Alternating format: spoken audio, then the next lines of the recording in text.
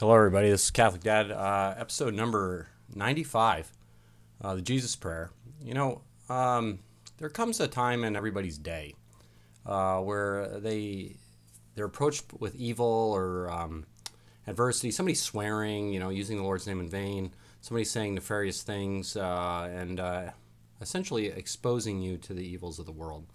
And you can't really avoid those things if you're going to go into the world, you're going to approach it, you're going to take the world on and try to make the world a better place. And also, if you're going to try to provide for your family. And there's something called the Jesus Prayer that the Orthodox say, in Eastern Europe. And it's something they say when they come into adversity throughout their day. And it goes something like this. If they have hardship or trials or they hear something they don't like, that's evil, they say, Lord Jesus Christ, have mercy on me, a sinner. Lord Jesus Christ, have mercy on me, a sinner. That's one way to say it. Another way to say it is, Lord Jesus Christ, Son of the living God, have mercy on me, a sinner. Lord Jesus Christ, Son of the living God, have mercy on me, a sinner. It's another way to say it. They have all sorts of ways of saying it. And if it needs to be very quick and to the point, and they could just say it under their breath, they just say, my Jesus, me, like that. And this is a Jesus prayer. Whenever, if you ever run into troubles throughout your day, or evil, essentially bring up the Lord's name in a good way, in a prayerful way. And it helps you combat it. It helps you put your shoulders back and say no.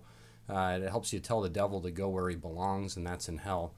So just get out of my face. Don't say this to me, but you say it in a beautiful way, and you invoke the Lord's name in a prayer, or in a prayerful way, and just my Jesus, me. That's all you have to say. Or Lord Jesus Christ, Son of the living God, have mercy on me, a sinner. And when I used to run marathons, they're not easy.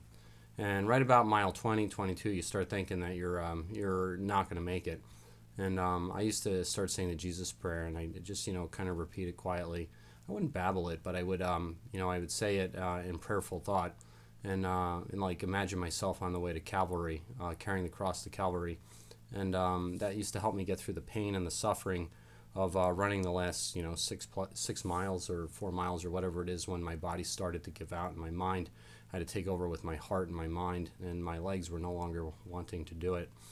And so well, anyway, so that's the Jesus prayer. The Orthodox say it, and I think it's if we want to form a more Christian society, if we want to start becoming Christ-centered again in terms of our societies, we as people, whenever we see difficulty, hardship, or things that are evil, we probably should think about the Lord.